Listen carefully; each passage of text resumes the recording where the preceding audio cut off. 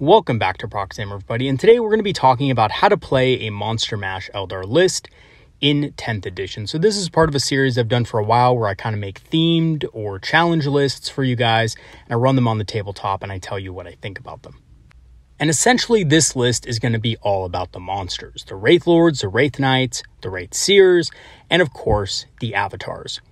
This was actually supposed to come out near Halloween time. I wanted to do this as a Halloween special, but just never got the chance because I never had time to actually get some test games in with it. There was so much going on during that time, I really just didn't get the chance. But over the last month, I have had some time to try this out in some friendly games against some opponents at my local game store. So figured I'd share my results with you and go ahead and talk you guys through the list. So without further ado, let us go ahead and jump right into it.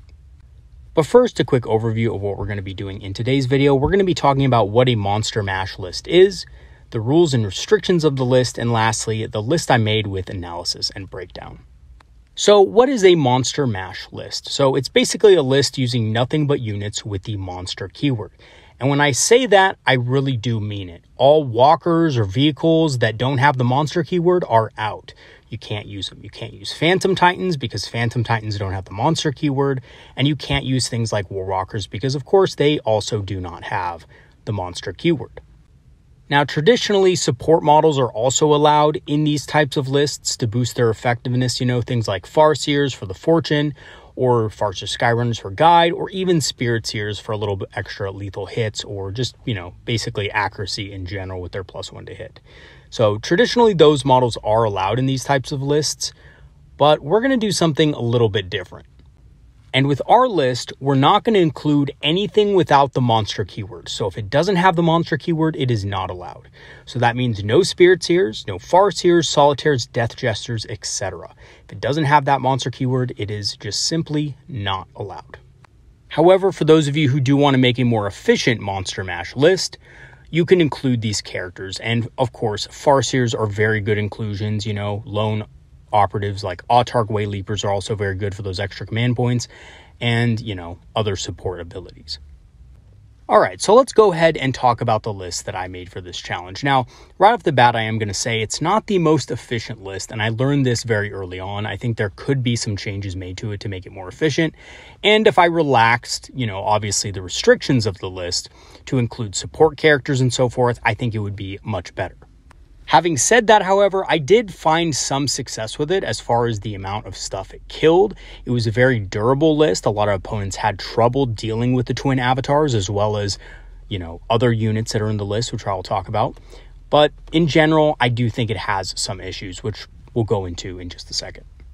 So this list, of course, is a Strike Force list at 2,000 points. I got it up to 1995, which is pretty close and probably as close as we're going to get with a list like this. For my characters, I have the Avatar of Cain, who is the Warlord. He has the Wailing Doom, of course, and we have the Yin-Karn, of course, as well. Both of these are very strong units in their own right. They're mostly used with support, but they are good on their own, especially if they're backed up by other monsters. And what I found is actually the Avatar of Cain and the Yin-Karn were kind of the powerhouses of this list. They did most of the work, whereas the other monsters just really supported them. And that's essentially because they're so scary, right? You know, Wraith Lords or Wraith Seers on their own aren't the scariest models. They can do some serious damage, but they're not super threatening to a lot of things in the game. And they're fairly easy to kill if you can draw a bead on them. But the Avatar of Cain and the Yin-Karn are not so. The Yin-Karn is a little bit more fragile than the Avatar of Cain, but typically the Yin-Karn is going to be hiding as well and is very resistant to indirect fire. And then, of course, when you do kill something, the Yin-Karn can just pop out there and absolutely brutalize your opponent. So one of the things that happened during one of my games that was super funny, actually, is I was going against an orc player. And he's our, you know, local orc player. He's a pretty decent player, runs a lot of orc trucks and stuff like that. And on one of his turns, he actually had an orc truck and a squad of knobs lined up to charge the Avatar of Cain. So what I actually did, and the truck was a little bit ahead of the boys, right, a little bit in front of them. And so what I did was I overwatched the truck, which he expected, right? Now, this was a smart move by him, but it actually ended up backfiring because I just brought the Yin-Karn in and totally blocked his charge from being able to go off. So some of you guys might be wondering, Proxy Hammer, why did you do that? Why did you put your Yin Karn in harm's way just to have it die instead of the Avatar of Cain? Well, it was on one of the later turns of the game. He was saving that unit for an ace in the hole, and he was trying to get onto an objective. And he actually, if he had made that charge against the Avatar of Cain, he would have scored on those primary points. So that's why I used the Yin Karn as a sacrifice. Basically, he was unable to get to the Avatar of Cain, and because of that, he was just subsequently unable to score on that objective. The Avatar of Cain was also already damaged. He had taken some damage from some shooting earlier, so he was within kill range, and I just didn't want that to happen, and it ended up actually winning me the game, surprisingly enough. And truth be told, it is something he forgot about, but, you know, that's sometimes how it goes, right? He was going to charge the truck in anyway because he didn't want the Avatar overwatching his boys and so forth, because, you know, the Avatar's overwatch is pretty powerful. Even against Mega Knobs, it can kill quite a few of them, you know, if you actually roll good on the sustained hits. All right, so as for the other data sheets in the army, we have the Wraith Knight, of course. Now, I brought the Wraith Knight in here because it's a monster, and it just makes sense, right? Now, the Wraith Knight is much less powerful than it was before, but because of the fact that this is a monster mash list without farcers or anything like that, you have a little bit more freedom with it to do other stuff besides just, you know, sit back and shoot with heavy Wraith cannons. So I chose to give this the Titanic Ghostglaive. And let me tell you guys, the Titanic Ghostglaive is an absolute monster. I ran this a couple times in the beginning of the edition, but even in the beginning of the edition with one heavy Wraith cannon, I felt like it was way too OP, so I stopped running it. Right now, it feels really powerful. You know, with the Wraith Cannon, it can just absolutely blow stuff up, but this thing can also be good in close combat. I had several games where I blew up a transport with this thing's heavy weapon, and then followed up with the Titanic Ghostglaive in close combat and just wiped whatever was inside. So yeah, this thing can do a bunch of damage to enemy units, without a doubt. It's still very powerful. It's just a little bit too expensive in my mind and in the minds of a lot of players to actually field anymore. But it is still good, so, you know, I chose to put it in this list, and it did a lot of work. I have to say, it did a lot of work. Now, the other thing about this model that some of you guys might not kind of realize is because of its large base size, it can actually plug quite a few holes in between ruins and things like that, so enemy vehicles and other, you know, kind of bigger models can't get through. And this has actually saved me on multiple occasions because the Wraith Knight is fairly quick. It can get up the battlefield fairly quickly and block off those, you know, avenues of movement from your opponent. And this will allow you to score better on primary objectives because, quite frankly, the Wraith Lords and Wraith Seers don't have the objective control needed to hold objectives from opponents. Either they have to kill the opponent and, you know, wipe out all their models, or they're just not going to be holding those objectives. And to give you an example, 2 regular Space Marine Intercessors will control an objective over a Wraith Lord or a Wraith Seer.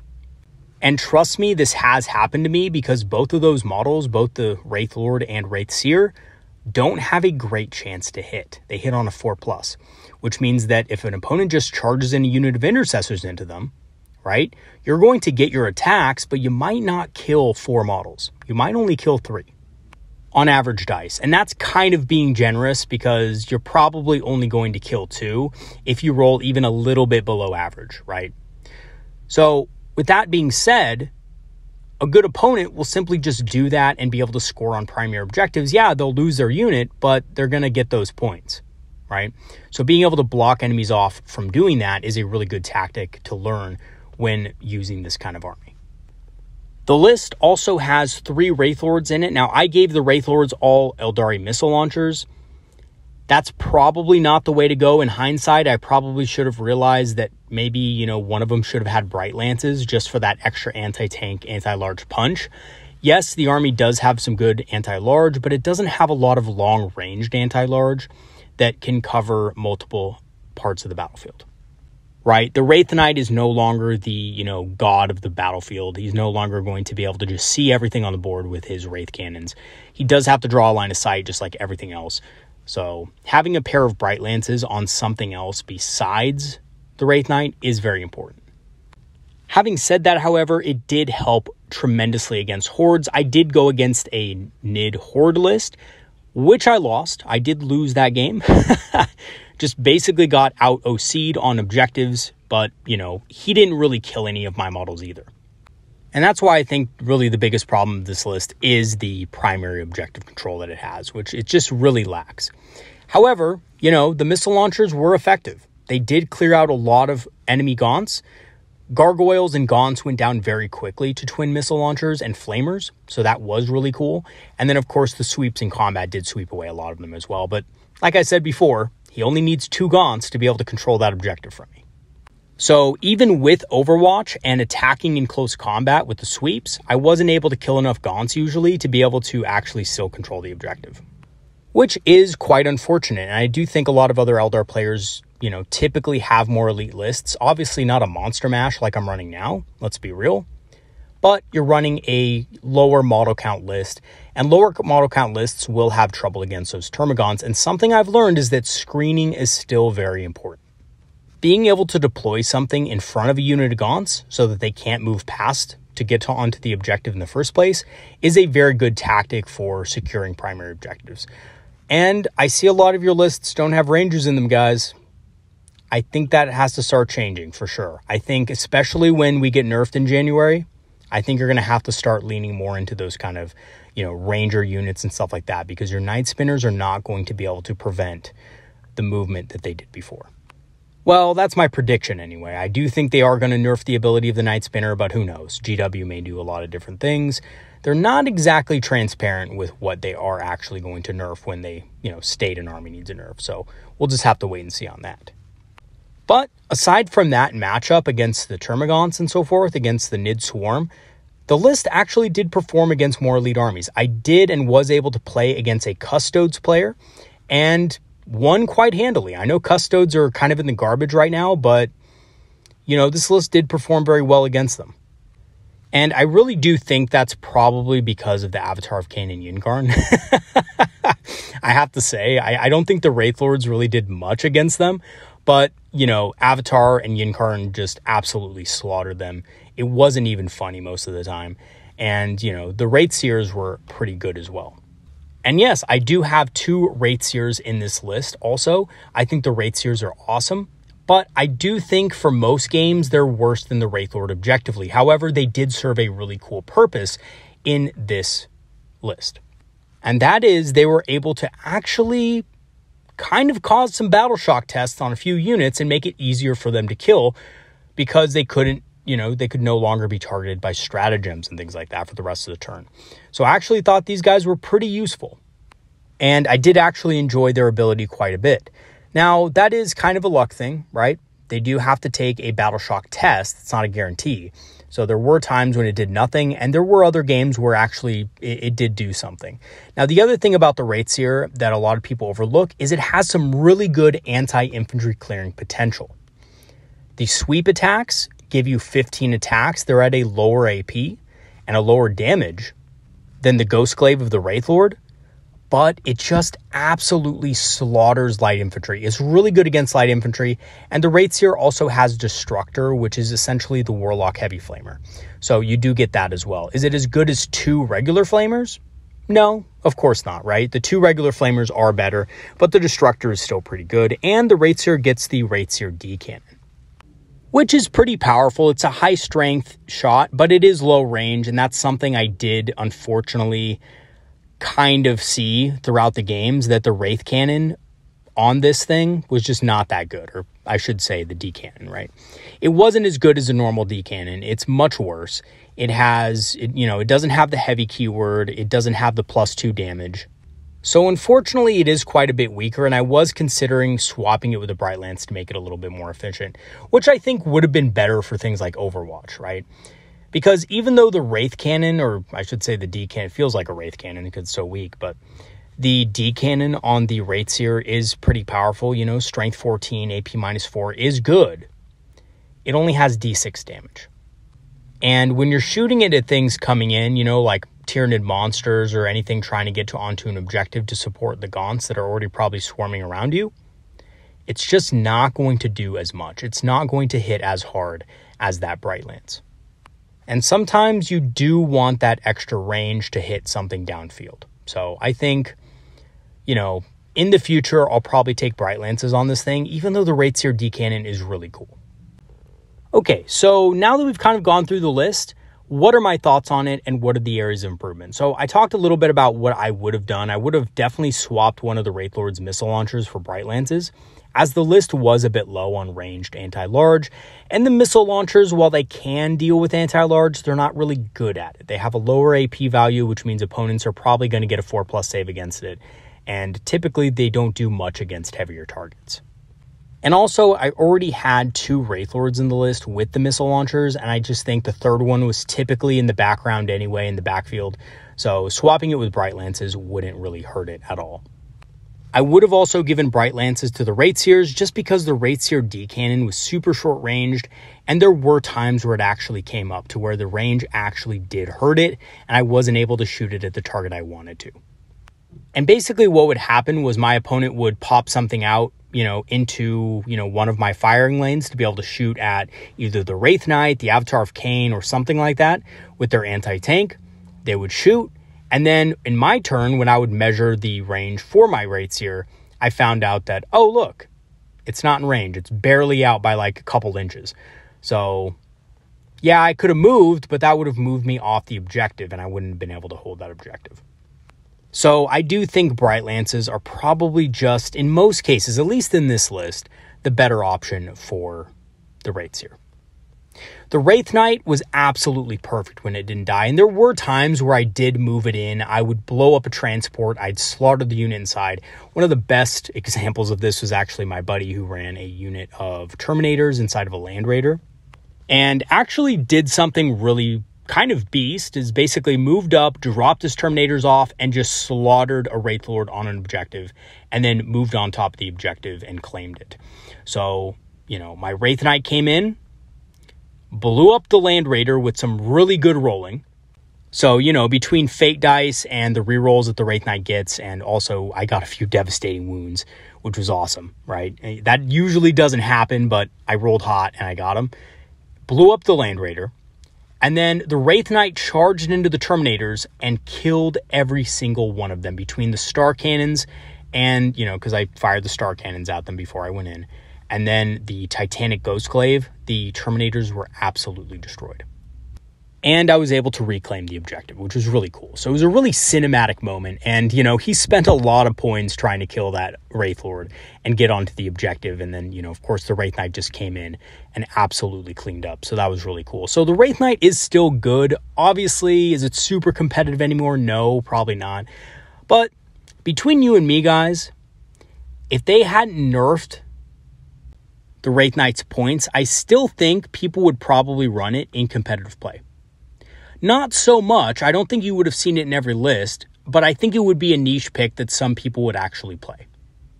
And that's just because this thing is very tough. So I think if it was cheaper, I think people would actually, play it more and stuff. And you might see some different builds with it. Unfortunately, GW killed it, put it at an insane point cost. So unfortunately, we won't be seeing that. But it is pretty good, and it was just absolutely perfect in this list. So in conclusion, this list was a fun list. It was super fun to play, but it did struggle a lot on objectives in a big way. And it was really more of a meme list than anything else. I know it doesn't seem like, somebody like me would just run a bunch of memes and stuff like that in games, but it kind of was, and it did feel like a meme list. Usually most of the lists I make, I try to make them, at least semi-competitive, even if they're a themed list. Like when I made the Mekdar list or the Aspect Assault list and things like that, or the Wraithguard list, all of those lists were not meme lists. They were themed, but they weren't memes, right? This list actually did feel like a meme just because when I looked at it, it was just a bunch of different monsters on the field. It looked funny. People laughed at it when they saw it, and basically, yeah, I felt like it was a meme, and basically a lot of its power came from its ability to kill enemies, but also that the list was really tough, and if players didn't have enough anti-large to deal with it, often that would give me a huge advantage in the game, and I could afford to do secondary objectives with my other models. My Wraithlords in the backfield, I have one on each side and stuff like that, so I can get table corners and so forth, right? I can score high because my opponent's not killing anything, So I have the leeway of being able to score different secondary objectives and also keep control of primaries. However, if my opponent was playing the objective game with a bunch of swarms, or my opponent had enough anti-large, I often found myself on the losing end, losing way too much to be able to compete on the objective game. And, even though, killing-wise, we killed about the same amount of points from each other and traded very efficiently with each other, I just didn't have the objective control to win. And as such, a lot of my games ended up being one-sided in the objective arena. So against that NID player that I told you about, yeah, I scored points, but my NID opponent scored way more. My NID opponent almost scored, I hate to say it, he almost scored 100 points. Just because he maxed his secondaries, he almost maxed his primaries. And, I was scoring at about 70 points, and I figured that was good for what I could do, right? But I just really had a hard time in the primary game, I must have killed hundreds of Gaunts by the end of that battle, but regardless, at the end of each turn, those Gaunts were on the objective, and I could not take it away from them. So, unfortunately, I lost that game pretty bad, but, there were other games against more elite armies that this army did do better against. Now, I do think this list can be optimized if you want to do a little bit more with it. So, if you do want to take more in the way of support, Farseers would be very good. A couple of Farseers in this list, like, for example, if I got rid of the Wraith Knight and I just said, okay, the Wraith Knight's out, or I got rid of one of my Wraith Lords and I chose to just plug in 2 Farseers on foot into the list, or a Farseer Skyrunner, or an Autarch Wayleaper and a Farseer on foot, I think that would have been a much needed inclusion to make it more effective. Because the Farseers can obviously make one of them tougher. So if I really need a really super tough Avatar of Cain one turn to be able to hold an objective, then I can do that because I have Fortune, right? So there are ways to make this list a little bit better. I just chose not to do it because I'm an idiot. Basically, I'm just wacky, and I just wanted to make it so that, I only had monsters in the list. But, most importantly, it was super fun. And again, I know I've said this before, but the list was truly fun to play, and it was funny to play. I had a great time playing this list. It may have been a bit of a meme, but it was awesome. And I couldn't recommend it more. For those of you guys who do have the models to play it, I would highly recommend trying it out. It may just surprise you. All right, everybody, that's going to be it for today's video. Thanks for watching, and thank you so much to all my patrons and supporters who have supported the channel over the last year. Your help has greatly improved the channel and helped it grow significantly. If you do want to become a Patreon member, I have free trials activated, which will grant you permanent access to our Discord community, which is a community of Eldar players and enthusiasts who love talking about strategy, tactics, and of course, hobbying. I will leave the link for that in the description below. I also have a channel store page. I'm an Amazon affiliate, so if you want to grab some discounted Eldar miniatures on Amazon, or you want to pick up some Eldar-inspired apparel on my channel store page, I will leave the links for that in the description also. All right, everybody, that's going to be it for today. Peace out, and see you guys in the next video. Have a good one, everybody. See you later.